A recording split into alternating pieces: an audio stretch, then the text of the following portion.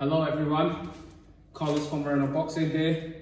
Excuse the appearance, I'm a little bit sweaty after working out, but I want to share with you some tips for working the bag, yeah? So these are some of the things, some of the techniques that I like to use when I'm on the bag. When I get on the punch bag, first thing I want to do is make sure that I assess. So every time I'm preparing to throw a punch, I want to make sure that I'm in the right position. There's different types of stances that you can use. The main thing you have to remember is to have your lead hand or your front hand, which is your weaker hand, in front, yeah? My power hand's going to be at the back. So to ensure that I'm in the right position, I go feet shoulder width apart. I take one step forward like this, make sure there's a gap between my feet so that I'm able to shift my weight either leg, like so, when I'm slipping punches. I don't want to be too side on, so when I slip, I'm going to be as if I'm on a skateboard, I'm going to go off balance, yeah? I want to be here. I want to make sure my lead shoulder, which is the front shoulder, is going to be in front. Now, there's different types of guards. You've got your high guard, where your hands are super high, but that can leave you exposed to the body. You've got the mid-range guard, which is kind of here. Your hands are in the middle, okay? That protects more of the ribs and the body, but it leaves more of the top of the head exposed, so you're going to have to do a lot of slipping. You've got the low guard, where your hand's down here, yeah? So, in my boxing stance, I like to mix it up. I usually start off with my mid guard, so I'm here, and I shoot the jab. If you notice, I'm in and I'm out. I never stay there. I want to push off the back leg, boom, shoot my punch, push off the front leg to get out. Okay, that's the movement. There, hit, don't get hit. Okay, so hit and move. I'm here, I'm out of range. In range, I'm out. In range, I'm out. Fast, quick, sharp jabs I like to start out with. And then I want to double the jab and then bring the right hand behind it, yeah? So I'm going to double the jab. If you see when I double the jab, I take 2 steps. You don't always need to do that. If you don't want to take 2 steps, for example, if your opponent's looking to counter that double jab, you don't want to take 2 steps, you just go jab, lay back, jab. That's another way to do the double jab. So jab, lay back, jab.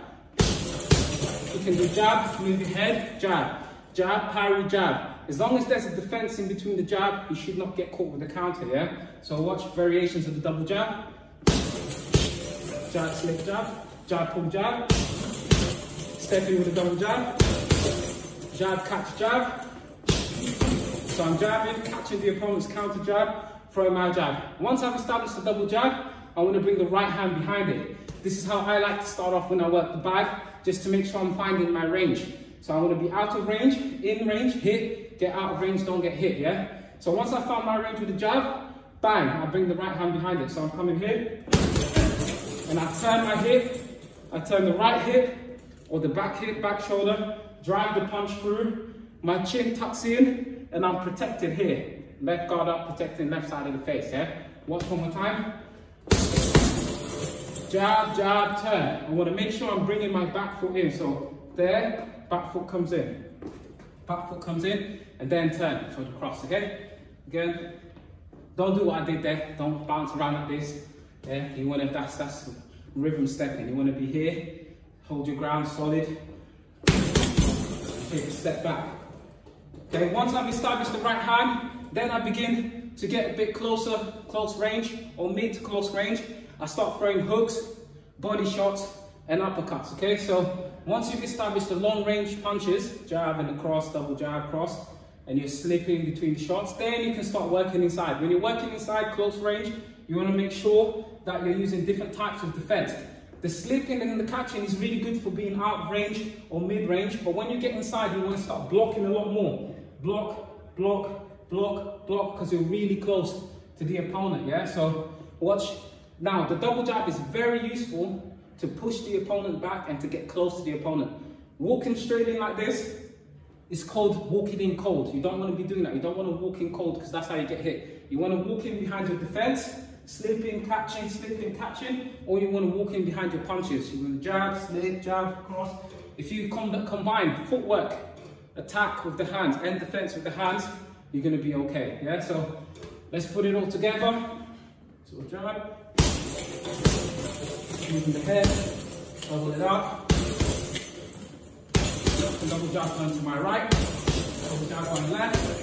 After I've got the double jab, I want to bring the cross. I want to get out, I want to move sides here, jab, jab, cross, keep your hands up, and then I'm going to start bringing the hooks, body shots, One right hand to the body, jab up top. Roll. When I'm inside, I want to roll, because the hooks are going to come my way. Roll. Yeah, when you roll, bend the knees. Roll. Jab up top. Get inside again. Jab, top. Body shot. Again. Jab, body, roll, toss. That's some of the combinations I like to use. When I'm mid-range, I like to use my head movement a lot of pull back. Pull back when you lay back, and I can counter. So, mid-range, I pull, shoot the right hand. There, working in range, pull, shoot the right hand. So when the opponent jabs, I pull back, shoot the right hand counter.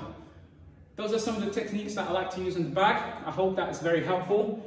Remember, you first establish your range, move your feet behind the double jab, look to measure the right hand, bang, bang, bang.